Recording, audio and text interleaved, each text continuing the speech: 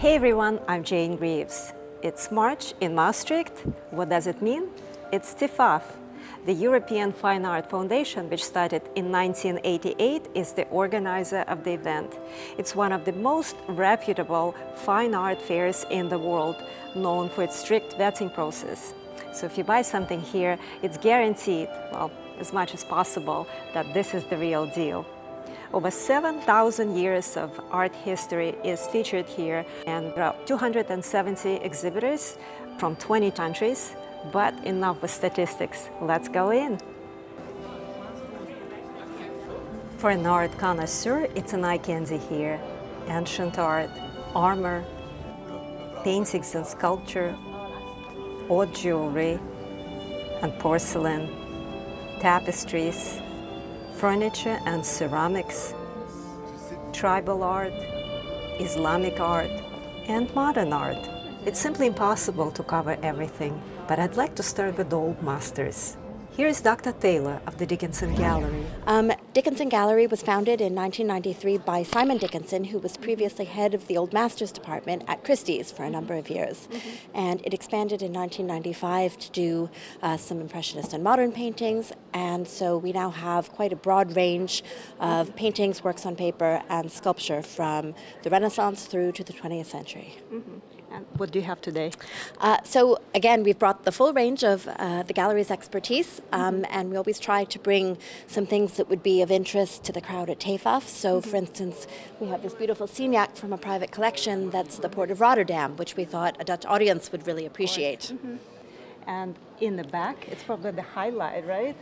Yes, on the far back wall you can see this wonderful Sargent double portrait, which is extremely elegant, comes from an American private collection and hasn't been publicly exhibited in about 70 years. And the family depicted, the Burkharts, were very close friends of the artist, John Singer Sargent, and this work was painted just after the Madame X scandal. The painting of Virginie Avenue was considered scandalous at the Paris Salon in 1884 due to the daring gown. Sargent was forced to leave France after that. He even repainted the strap later.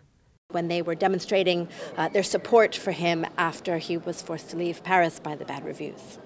If you want to look at an old master example, this is a wonderful still life by Klaus Hidde, and actually it's quite an exciting thing to have at the fair, because we didn't know when we planned to bring it that the silver cup in the painting is actually exhibited on another stand here at the fair. So in fact you can reunite the two pieces. The cup was in the artist's studio and appears in a number of his still lifes. And how has the show been for you? It's been great so far. It's been very busy. We're all a bit weary so far, but we're enjoying seeing a number of friends, and it's so good to be back after obviously a few years that we weren't able to attend. So the crowds are excellent and we're really pleased to be here. Conveniently located on the second floor right next to the bar area is the showcase section. It features newer galleries. Meet antiquarian book dealer Pingel, rare books from Paris. First of all, congratulations. I know this is your first year participating in TEFAF. Please tell me about your experience. So thank you very much. So this is our first year at TEFAF showcasing here in Maastricht. So it's a great honor for us to have been selected among the 10 other galleries. I understand this is not a new gallery. You are third generation, right? Tell me a little bit about the business. Yes, absolutely. So we've been operating in the antique business since the 1980s. My grandfather set up the company, and my father took over before I joined the company a few years ago. So we specialize in antique books, illustrated books, so from natural history to cartography. Yeah, those are the main areas where we operate. Okay, and what's the period? Is it like from Renaissance? Yeah, so basically we have books from the 14th century till the 20th century, but what we deal with the most is books from the 16th century till the 18th century, with the great discoveries, the voyage, and the evolution of cartography throughout this period. So what we exhibit here is a collection of pieces that all have their very interesting stories to tell. Take, for example, this first printed map of the world. It's called TO map for Terrarum Orbis. It looks like letter T within a circle O, which represents the ocean. And it has only 3 continents, Asia, Europe, and Africa. And it's east-oriented. By the way, this is Russian River Don, known as Tanais back then. The map was depicted this way by Isidore of Seville in the 7th century. You have the 16th century with the great atlases, then the 17th century, the golden age of Dutch cartography represented here with 3 very nice pieces, including a very nice map of China, manuscript map made by Galerie, the chief mapmaker of the Dutch East India Company. And I also see in the back there is a very nice painting. Can you please tell me a little bit about that piece? So this painting represents Vincenzo Maria Coronelli. It is actually the only known painting that we know of him. It was made in 1684. So at the time, Coronelli was in Paris. He was doing his magnum opus. So it was the globes of Coronelli that you can see at the Bibliothèque Nationale de France. So these 2 large globes of 4 meters diameters and 2 tones, they were made for the kings, yeah, it is quite huge. The whole room is filled with the 2 of them, and so at the same time, the portrait of the cosmographer was made by the artist who painted the globes, Arnaud de Vuez, who is a French artist, so also involved in the globes. Well, congratulations again. Maybe we'll see you next time in New York. Maybe. Okay. Thank you so much. Good luck.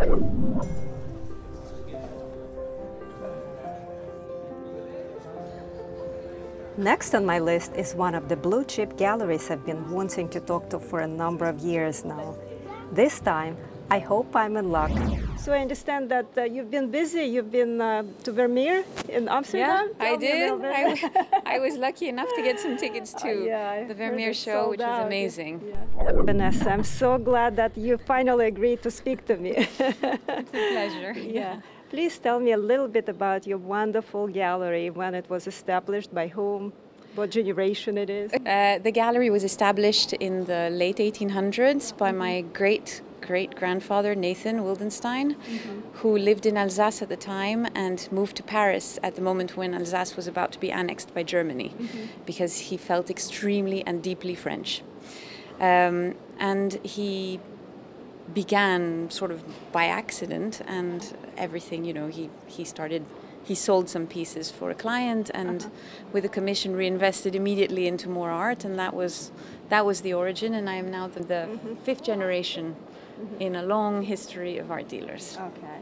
And now the gallery is based, I understand, mainly in Paris, right? No, not at all. No, we don't have a gallery in Paris. We have an office in New York, and I have a little office in London.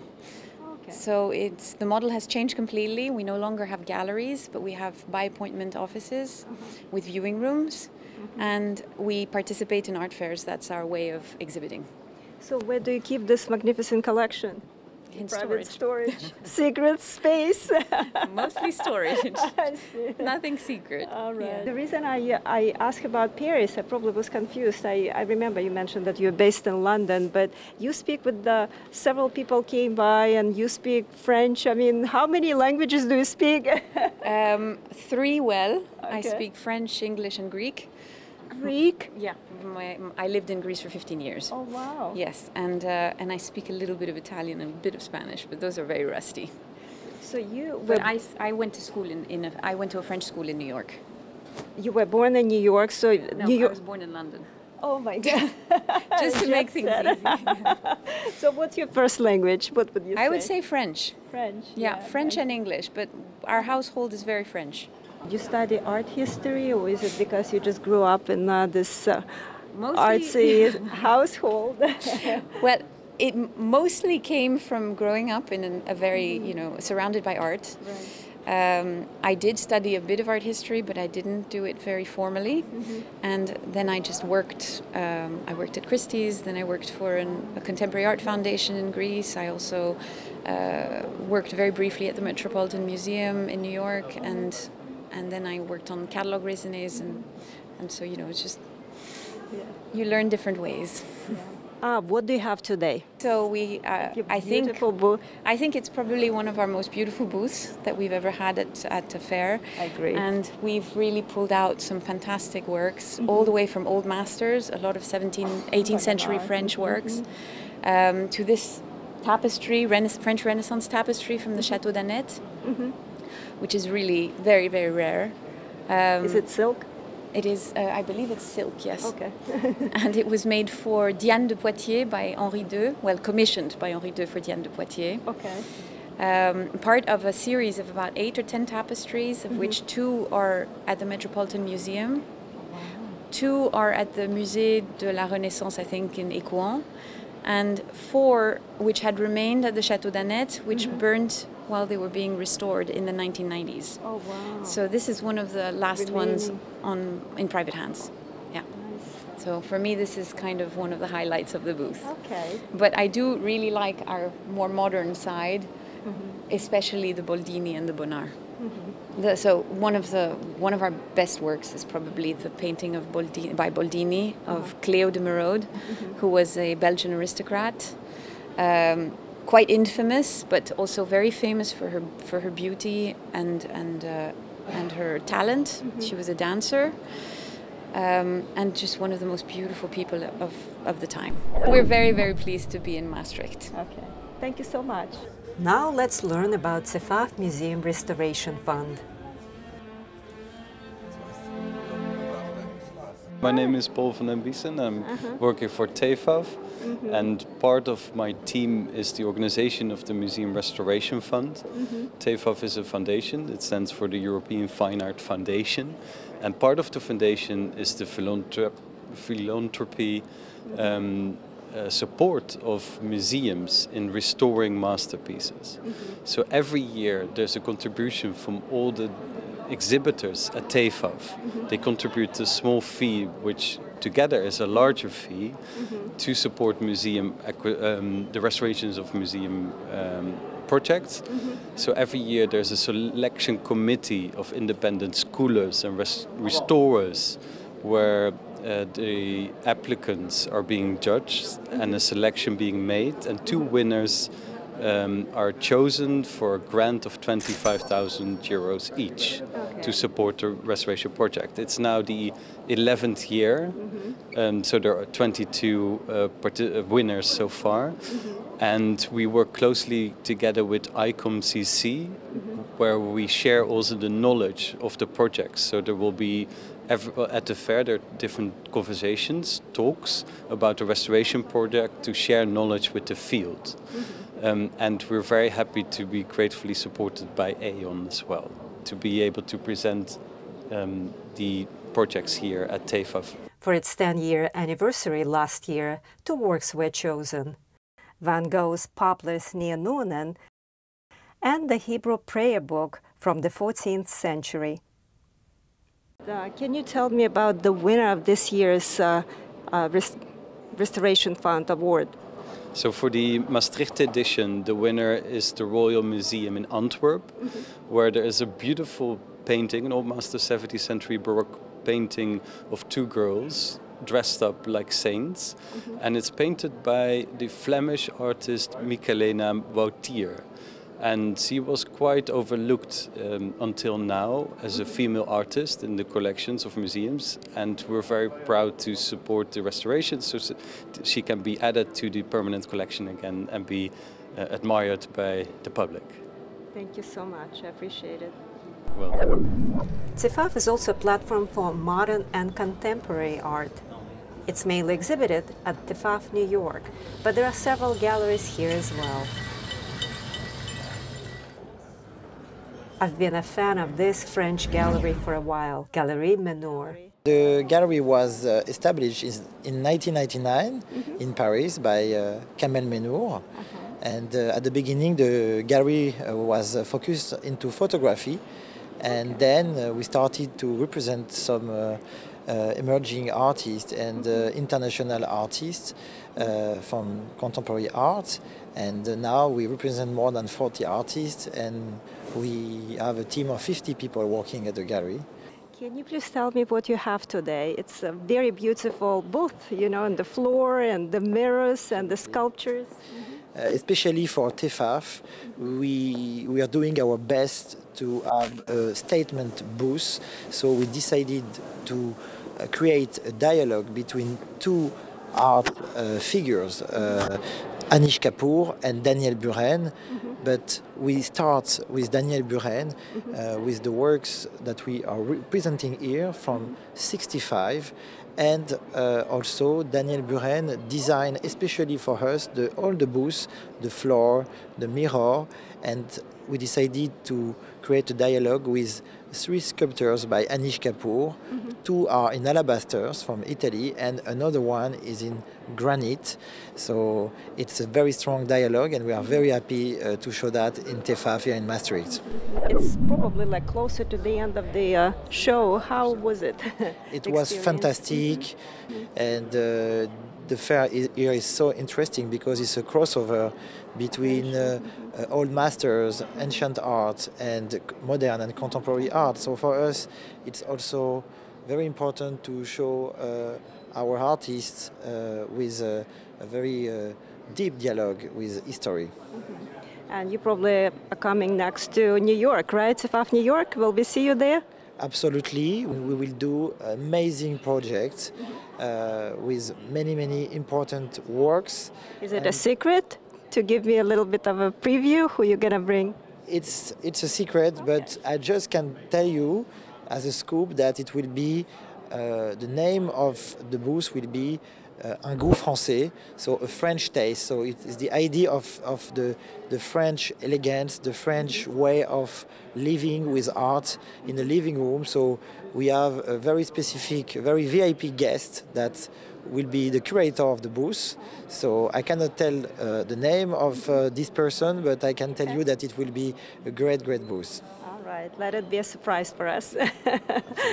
And last but not least, I get to talk to the official representative of TEFAF board, its chairman. My name is Hidde van Seggelen. I'm the owner of the gallery with the same name, and at the same time also the president of TEFAF, the European Fine Art Fair, also known as the European Fine Art Foundation. Can you please, let's start with the gallery, maybe. First, tell me a little bit about the gallery, when it was established, and then maybe you'll talk about your function as a chairman of TEFAF. So I started my gallery in London more than 15 years ago with a contemporary program, first in Jermyn Street, and then I moved to West London. And about 5 years ago we moved to Germany with my family, and I've established a new gallery in Hamburg in the north of Germany. Artists also coming from Germany, but also from the Netherlands. It's interesting because you're Dutch and you started your career in a foreign country, and again you moved to a foreign country. You're like a world traveler. Why don't you have a gallery here in the Netherlands? No, it's interesting. We live in Europe, and the art market is wide, and I like living in different cultures and also learning. It's also, as a gallerist, you also learn, and you want to develop yourself. Otherwise, life is boring. I studied law and also cultural history at the University of Amsterdam. Okay. And but I've worked very briefly in documentary filmmaking in the beginning before I moved to London. Interesting. Law is a wonderful subject to study, but I've always been drawn to art and work with art, and I've made it. But I really like being a gallerist, representing living artists, what they make, and presenting it in the best possible way. How many languages do you speak? I speak 3 or 4 languages. Which are? Well, Dutch, English, French. Okay. And no Limburgish? No, I don't speak Limburgish. No. Okay, this is the area, Limburg, the capital. Are you a northerner or a southerner? No, I'm right from the center. So I'm from a city called Utrecht, but I lived in the south, in Brabant. I can speak a Brabant accent. Can you please talk to me a little bit about your role as TEFAF chairman? How did it happen? I've been a member of the board for quite a number of years. Is it hard to become a board member? It is not hard to become a board member, but it's a group of people that are mainly dealers, and we are an organization, we are a foundation in essence, for dealers by dealers. So how do you become a chairman? I was elected about 3 years ago as a chairman, and I'm now the president of the executive committee. Is it for like 4 years or lifetime? No, it used to be, let's say, indefinite, but we've changed this, so people are now re-elected for a number of years, and there's a rotation being installed for the foundation. But we do this together. I've been elected chairman, but we have a wonderful executive committee with 5 of my colleagues, and there's a wonderful board. So, and there's also a TEFAF team, which basically runs the organization globally, both in New York and also in Maastricht. This must be my cue to end. Yeah, okay, I caught you like last minute. It is wonderful to be back with a full fair. Last June we had a fair, which was basically an interim fair when we came out of COVID. Now we're back with all the dealers. It's really a wonderful experience to be back at the original time slot in March, but it's not without challenges. Huh? It's really wonderful that all the dealers came and that we've built this fair again. Thank you so much. You're very welcome. Thank you for coming to Maastricht TEFAF. Of course.